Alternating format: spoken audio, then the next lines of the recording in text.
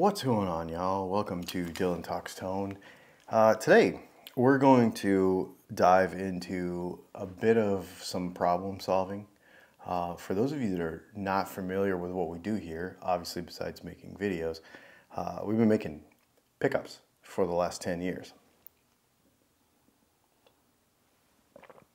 And something has always bugged me, especially on the single coil side of life.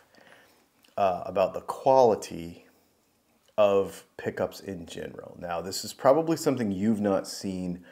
So if you order a set of pickups from me, you're not going to see these issues because we weed them out by the time you get the product. But there are some problems here. And so today I'm going to show you some major moves that we've made here at Dylan Talks Tone to solve some problems with bobbins. Let me show you over here. All right, so here is, this is a strap bobbin, okay? Seems simple enough, right? Wrap a bunch of wire around it, solder a couple of leads to it, and throw a cover on it, and boom, you have a strap pickup. But this is not how they come to us.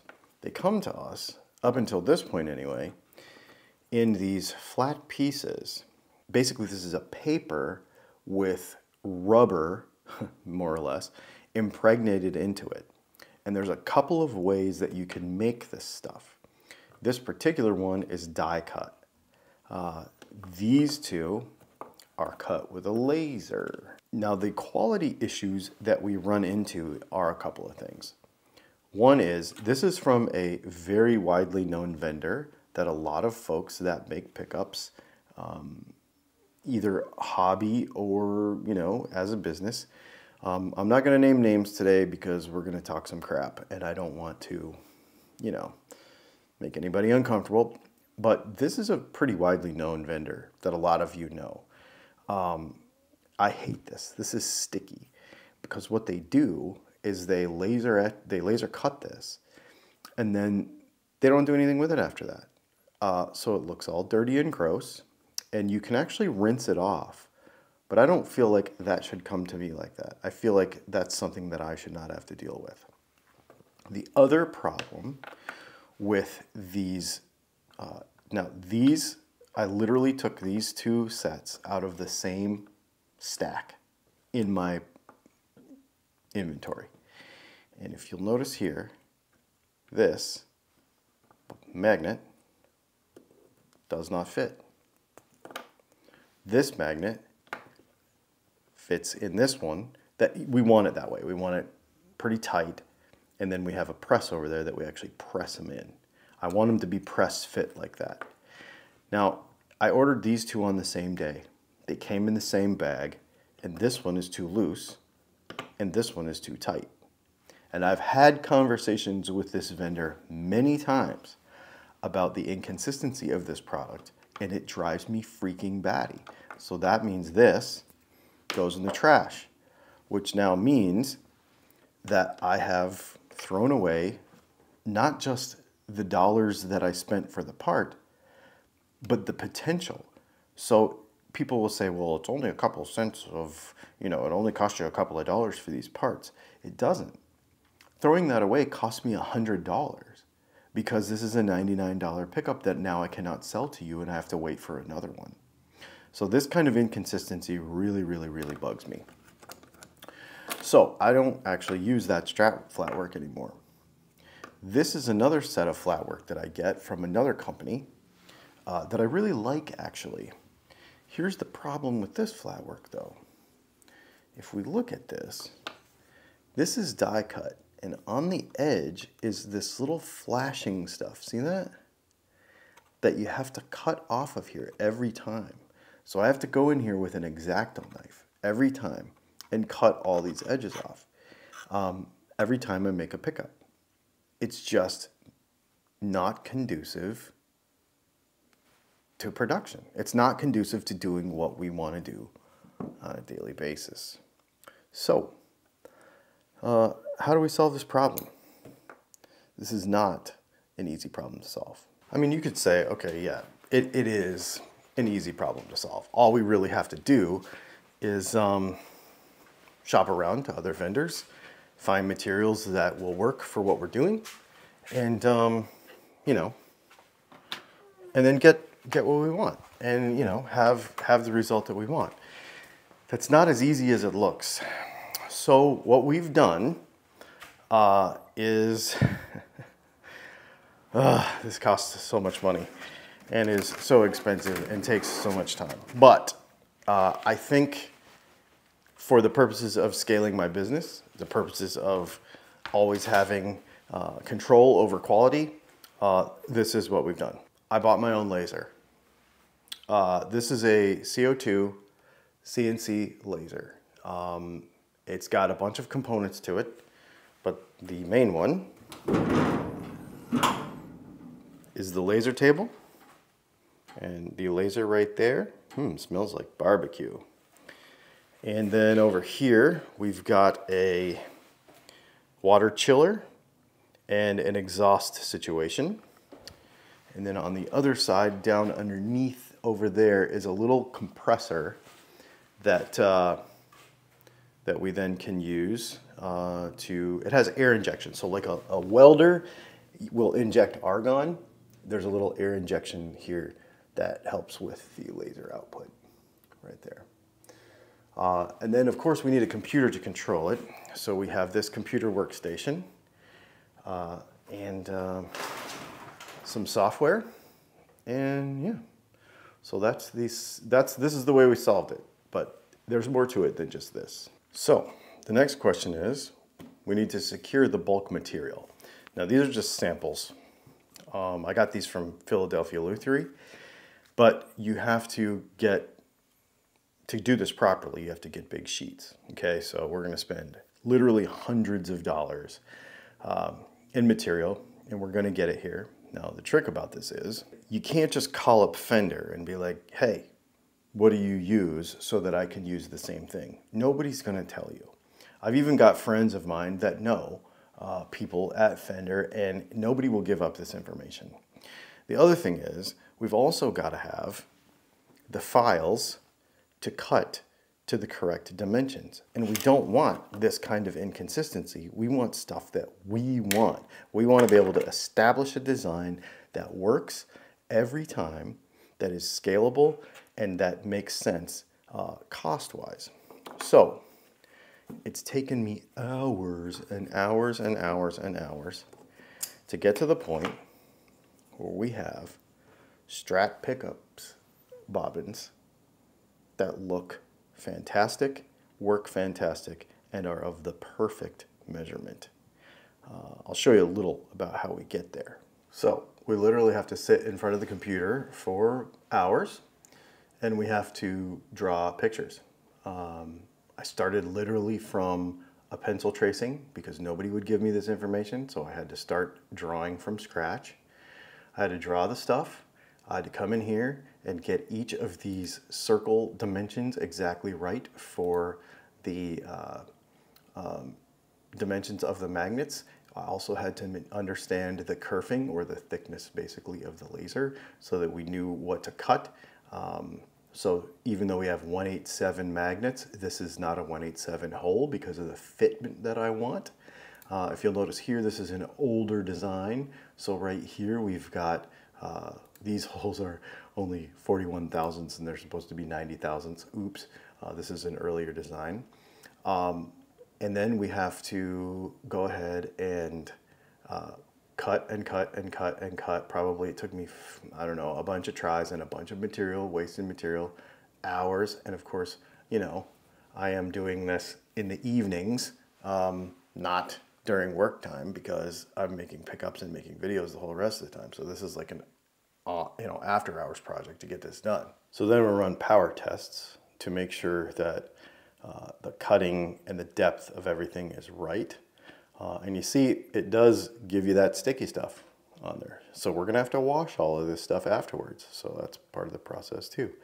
But then we finally get to cutting a bobbin.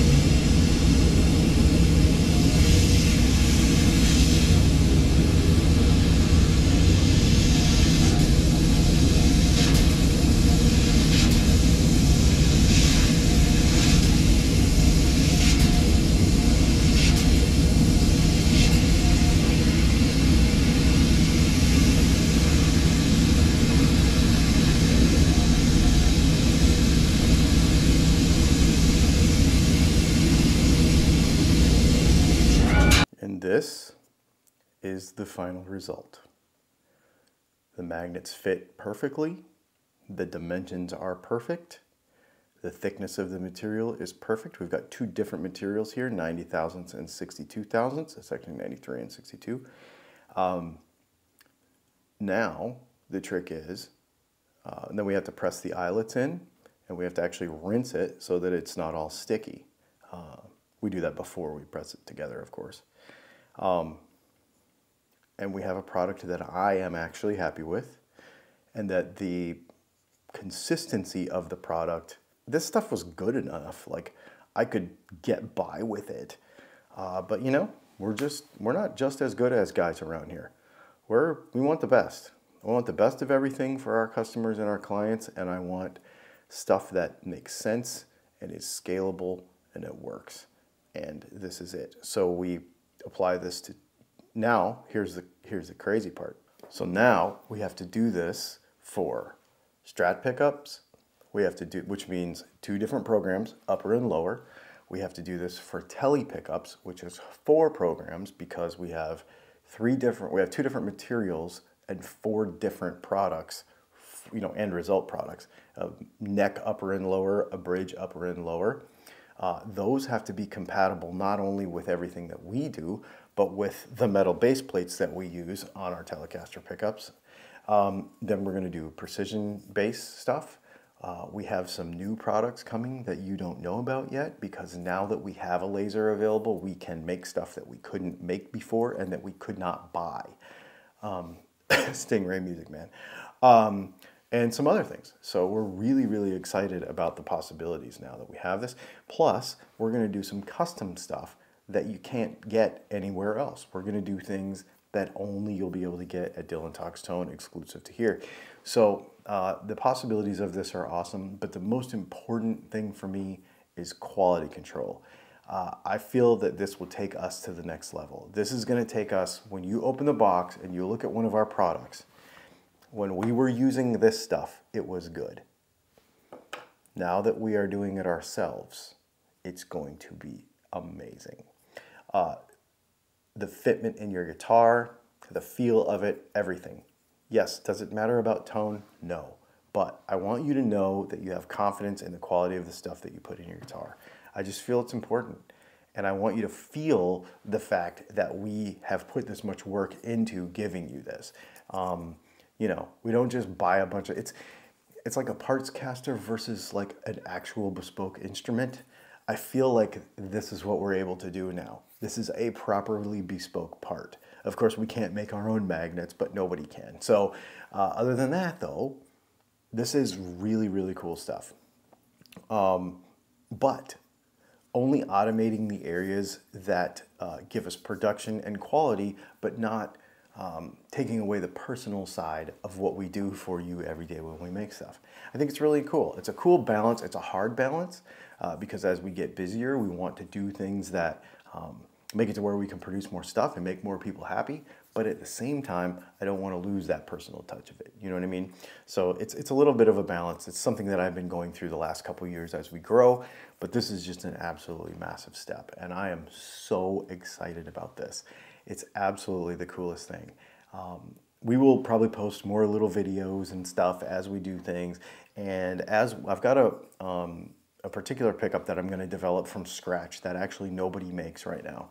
And I'll try to chronicle that whole process for you, the mistakes and the throwaways and all that kind of stuff as we do that. Because I think it's important for you to see the amount of work that goes into every product. You know, you open up a white box from us, you know, that's been discreetly packaged, and you get the end product. But I think sometimes it's important to have the connection of understanding, holy smokes, the hours that went into this. I probably have, well, I know, I'll tell you right now, I have 10,000 bucks in that setup. And I have probably 20 hours in this pickup just to get it to this point, to where we have something scalable and that we really like. So, you know, there's a lot to it. Super fun though. This takes me back to my Dirt biking days when I was telling Leslie last night, prototyping parts is one of my favorite things. I used to pretty much live with a set of calipers in my hand, running an end mill and a lathe and making dirt bike parts and prototyping parts and then sending them off to the machine shop to have them mass produced. And so living with a caliper in my hand, there's just something super creative about that. I absolutely love it. So, you know, sitting here and going, okay, how many thousandths of an inch? Oh, no, it's not that much. We need to move this over here and do it. Just so much fun. I absolutely love this aspect of what we do, and I've not had this piece of it, and it's just giving me all kinds of ideas for creativity. So it's super fun. Anyway, I wanted to share that with you today. I think it's really cool and really important that you see it. If you have any questions about it, or you want me to dive in specifically to any aspect of this, please let me know. Because this is, again, a very important and big piece of what we do now, and I wanted you to be a part of it. Thanks for hanging out, and I guess we will see you tomorrow night for the live stream.